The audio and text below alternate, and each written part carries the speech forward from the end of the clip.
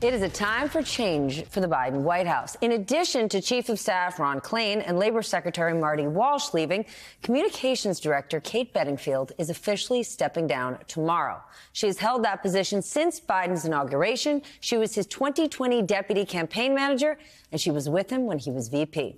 I got to spend some time with Bedingfield at the White House earlier today as she looks back on her time there, what she'll always remember about working with the president, and what comes next for this administration. Here we are, Kate. It's the end. Here we are. As far as communications jobs, it's safe to say you have the best one in the world. No question. Why are you leaving? You know, as you know well, these jobs are all-consuming, and they take every ounce out of you, and you're grateful to give it. But at a certain point, you have to step back and say, okay, it's time to hand the baton off to the next person. And we've accomplished so much in these first 2 years that it felt like if there was ever going to be a moment to make this incredibly difficult decision, this was the moment. And so it's time. What has stood out to you over the last 2 years? What will you think back on like this was a moment? One that sticks out in my mind, the night that Russia invaded, the night that the bombs started falling. Sitting in the National Security Advisor's office and the call coming in from President Zelensky, who was, in the basement, essentially, of the presidential palace in Kyiv under bombardment, under attack. And the call came in that he wanted to talk to the president. Having the opportunity to sit there and listen as President Biden talked to President Zelensky and said, I'm here for whatever you need. Just hearing the bravery and the resoluteness in Zelensky's voice, that was a truly remarkable moment. Then how have you felt almost exactly 1 year later?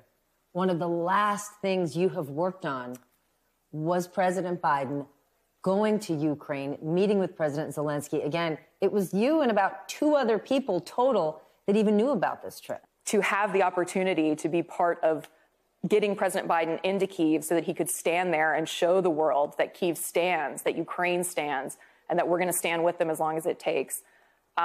It was overwhelming. It was really overwhelming. And I've worked on other covert trips before, but nothing that felt this impactful. And it really felt like a moment where things came full circle.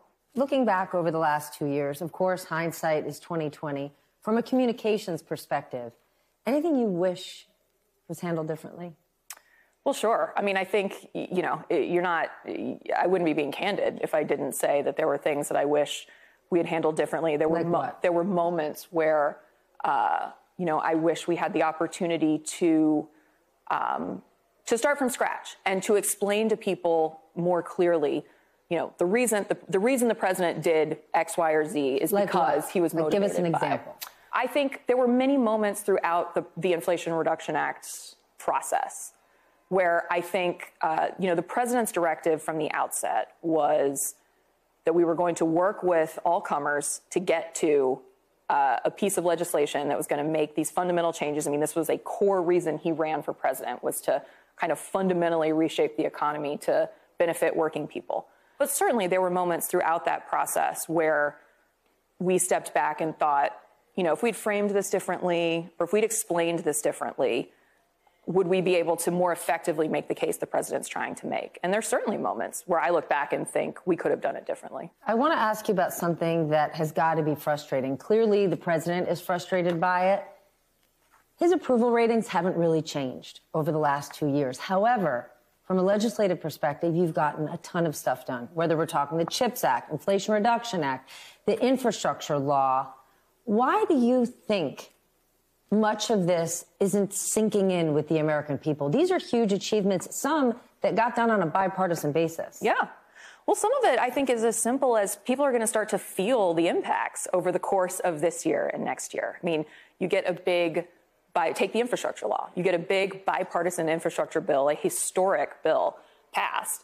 Well, those roads and bridges don't start getting fixed the next day, right? I mean, it takes a little time, and the president is very focused on pushing to make sure this happens as quickly as possible, but it takes a little time. So people are going to start to feel the impacts of what he's done, and I think they're going to know and they're going to understand that it's making a difference in their lives. When you talk about what the majority of the American people want, are there Republicans making their way into this White House or talking to the president on a somewhat regular basis? Of course. Yes, absolutely. The president talks to people of all stripes and all perspectives. A lot of those conversations are private because it is necessary in this day and age to, if you're going to genuinely get things done, to be able to have discussions in private. But the average person watching might think the president never talks to Republicans or, you know, it's completely divided. Take us kind of inside, and I'm not asking you for names or specifics. But what is it really like? Because I think the average person at home would be very surprised to hear that the president does talk to Republicans. He does. He absolutely talks to Republicans. He believes, and I think his legislative successes thus far would show that it's the case, that if you truly want to get big things done, you do have to work with people on both sides. You have been with President Biden for the better part of 10 years. What is something that you know about him that you wish the American people knew?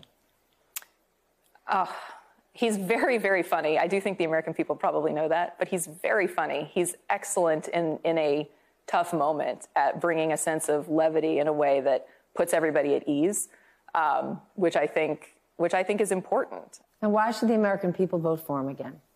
Because he believes fundamentally that America is moving in a good direction, that our best days are ahead, that things are only going to get better.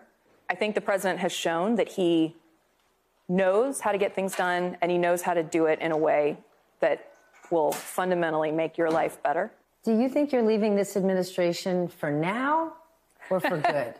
Never say never. I think, you know, this has truly been the honor of a lifetime, and if the president felt at some point that there was some way that I could serve him, of course, I'm always going to be humbled by that. But right now, I am extremely eager to take a little time and see my kids and have a little rest. And do what? What do you want to do? What are you going to do Thursday morning? It's funny how many people ask me that, and I wish I had some whiz-bang amazing answer. But the answer is I'm going to sleep. Then I'm going to take my kids and drop them off at school, and it's going to be glorious. I'm probably going to work out, maybe see a friend for lunch, and enjoy having just one phone instead of two, and just take maybe not look at that phone. And maybe not look at that phone, only when I want to. So it will be nice to have a little break. Kate, thank you so much. Thank you.